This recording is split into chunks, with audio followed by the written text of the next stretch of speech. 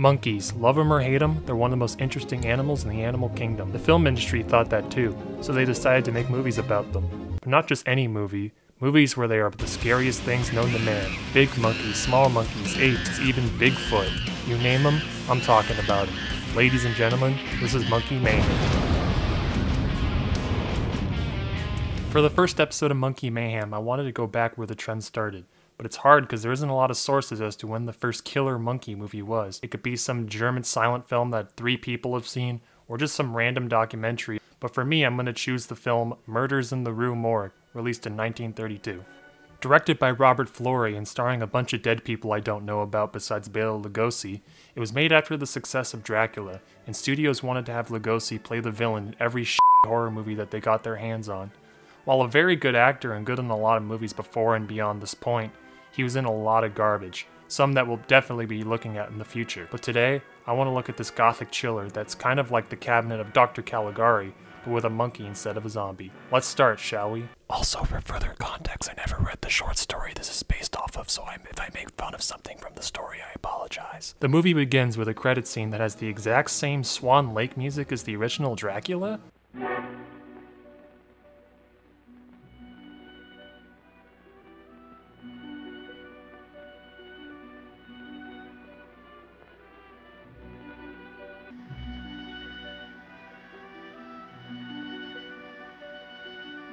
I guess it just kind of shows how cheap studios were at the time to literally take the same song and see if no one would notice. Next we cut to Paris 1845, where a bunch of people are gathered up to a party or some get-together, I'm not sure. We see a bunch of racist stereotypes of Egyptians and natives that show that, oh yeah, this is a movie made in 1932. See, Pierre, how brown they are. Isn't their real color, do you suppose, or have they painted themselves? Shall I find out for you? Jesus Christ. After that, the doors with an amazing monkey design opened for this exhibit, where Bela Lugosi and an ape are. This is how the monkey is for the rest of the movie. In wides, we see that it's obviously a man in a gorilla costume, and then other times it's just stock footage of a monkey doing its business.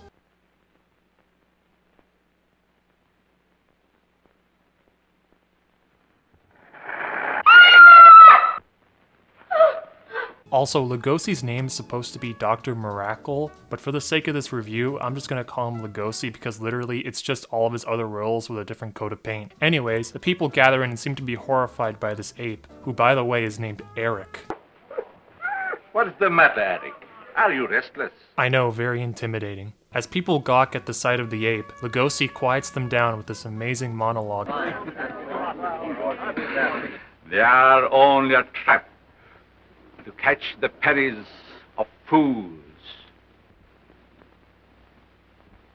My life is consecrated to a great experiment. I tell you, I will prove your kinship with the ape. The acting in this movie is pretty bad for the most part, but anytime Lugosi is on screen, he's amazing. Heresy! Heresy. Heresy. Do they still burn men for heresy? Then burn me, monsieur. Light the fire. After this, we see what Lugosi's sinister plans are. He travels across Paris with Eric and this random hunchback assistant, who only has one line in the whole movie. Police!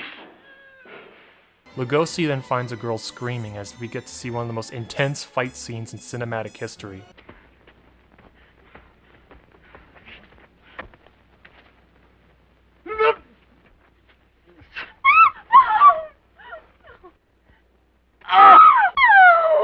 As the fight ends, Lugosi gets all creepy and asks this girl to come with him. Obviously terrified of this, she screams and Lugosi and the assistant kidnap her.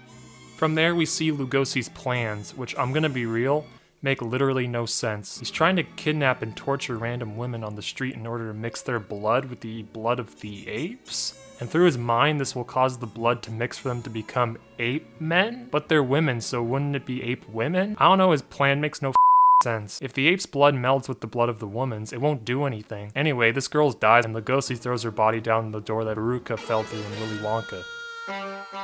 From there, we follow Pierre for a large majority of the film, and unfortunately, Lugosi takes a back seat for a large majority of the runtime. We see Pierre do tests on blood, spew corny dialogue with his girlfriend. You're like a song the girls of Provence sing on May Day, and like the dancing in Normandy on May Day. And like the wine in Burgundy on May Day. Oh, Camille, I love you. I love you too, Pierre. And deal with his friend who's some really bad comedic relief. You give 5 francs to that old ghoul down at the morgue, and I have to turn magician and pull a loaf of bread out of my nose so we can eat. We got a musical part where they're singing to this girl out her window.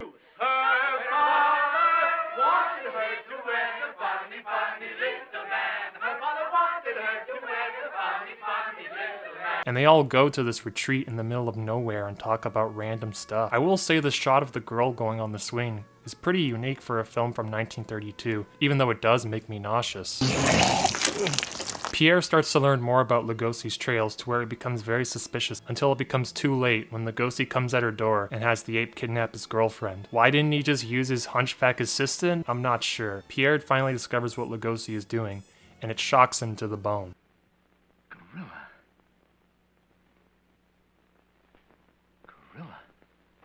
Paul, wake up. Wake up. What's the matter?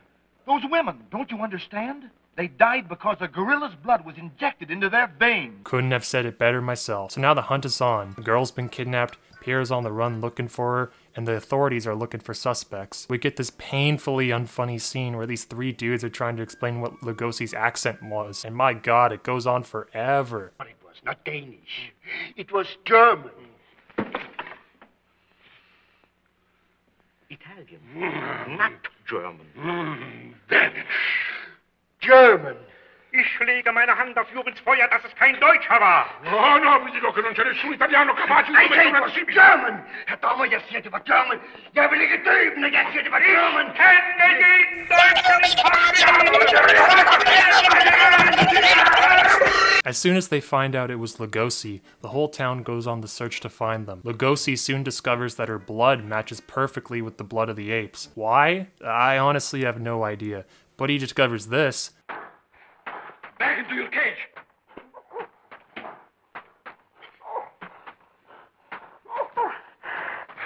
Back to your cage. Eric.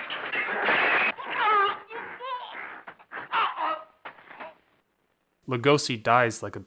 Also, the hunchback dude dies as well, but I doubt you cared about that guy anyways. So now the ape has taken the girl and it's proto-King Kong, baby, as the town look in shock of this monkey carrying this girl across the dilapidated rooftops. And when I mean girl, I mean obvious fake dummy that he's carrying around. Alright, so now the lead character has reached up to the rooftops. This is it. Man versus monkey. Who will win?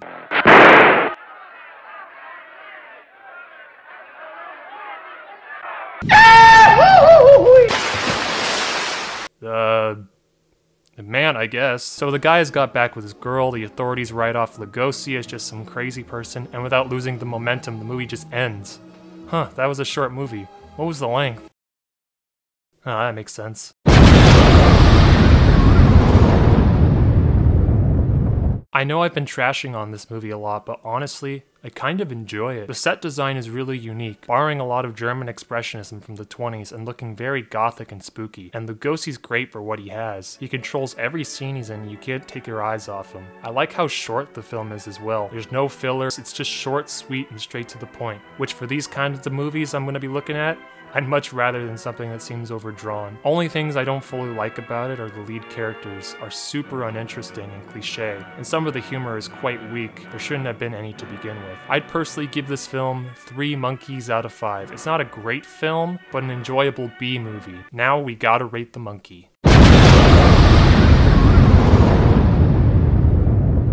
Honestly, I feel the same way about Eric as I do the rest of the film. We don't get enough kill scenes to make it all worth the while, but it is super entertaining. Also, the fact that there's a guy in a monkey suit for half the movie makes the film all the more fun. I'll give it half a star more. I think I'll give it 3.5 out of 5. I think that'll be a good score.